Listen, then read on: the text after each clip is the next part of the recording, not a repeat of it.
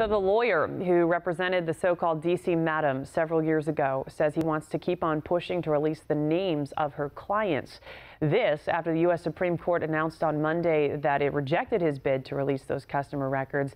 And he brought us the first story. Now, John Hines has more from Washington on this, including why there's this claim that the records are relevant to this presidential election. Take a look.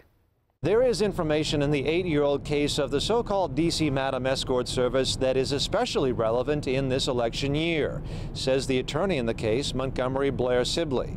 But Sibley cannot release any of the phone numbers, names, or addresses he has because the court has sealed the records. He has caught the attention of 2 Supreme Court justices, both of whom have refused to help.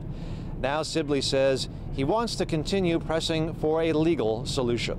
I'm not going to release the list publicly because when I do, they take away my keyboard and my internet access, and you and I wouldn't be chatting here. We'd have to be chatting through a jail cell. And my initial inclination was just to stand on the Supreme Court steps and release it publicly.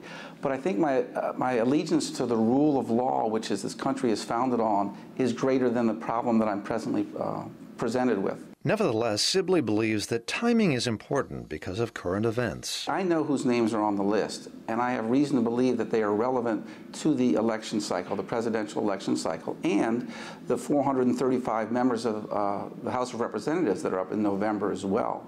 But Sibley says that Obama's Supreme Court nominee and current Chief Judge of the D.C. Circuit Court, Merrick Garland, has kept the case bottled up for his own reasons related to a separate court case.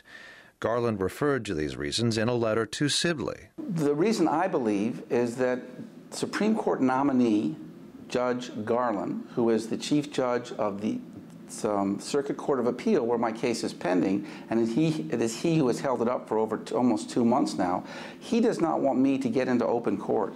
Because the day I get into open court, the letter he sent me, covering up what I believe was criminal behavior and refusing to let it see the light of day, he has a problem. Because if I'm in open court, I'm going to open my mouth about that. In the end, Sibley's plan is simple. He's appealing to the public.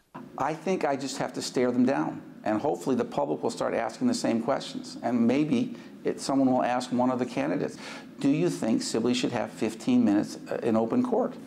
And maybe someone's going to start realizing that it looks pretty bad if a court thinks they can shut you up. I can't file my documents. That's the problem. By appealing to the court of public opinion, Sibley may one day receive his day in court.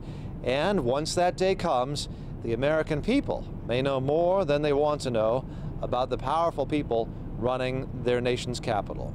John Hines, One America News, Washington.